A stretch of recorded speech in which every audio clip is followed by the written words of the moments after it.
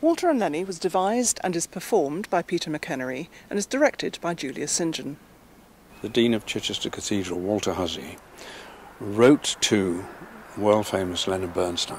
The film of West Side Story had just been released that year, and asked him if he would compose a piece of music for their upcoming festival, which was the Three Choirs Festival between Winchester, Salisbury and Chichester.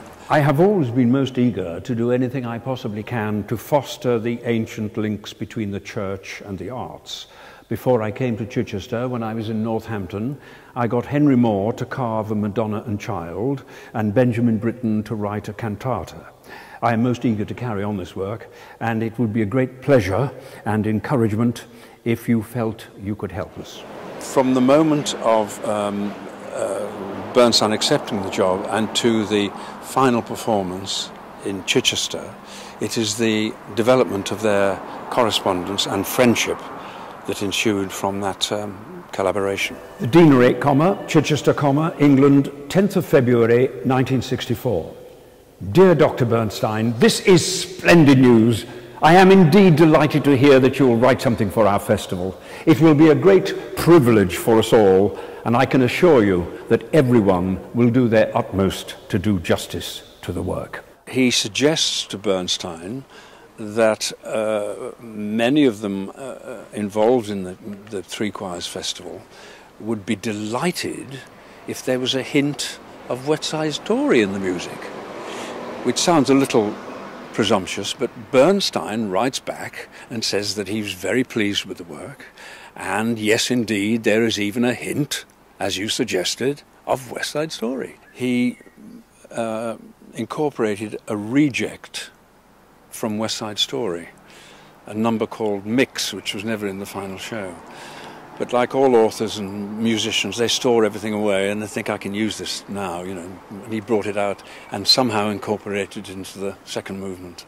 The friendship evolves out of their correspondence. To begin with, it's quite formal. You know, they address each other formally, dear Dr. Bernstein, dear Dr. Hussey.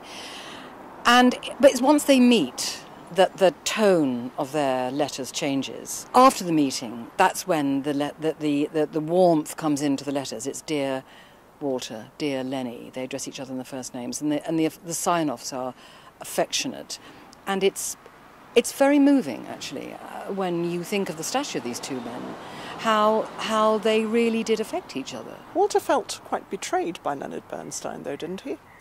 Yes, he did. There were a couple of quite big betrayals, but I think probably the most important one was 2 weeks before the Chichester premiere, which was the world premiere of this new piece of music. Bernstein writes to Walter and he says he's been asked to do a programme of his own music with the New York Philharmonic, and he's been asked to include the Chichester Psalms, and does he, Walter, mind if he deprives him of his premiere?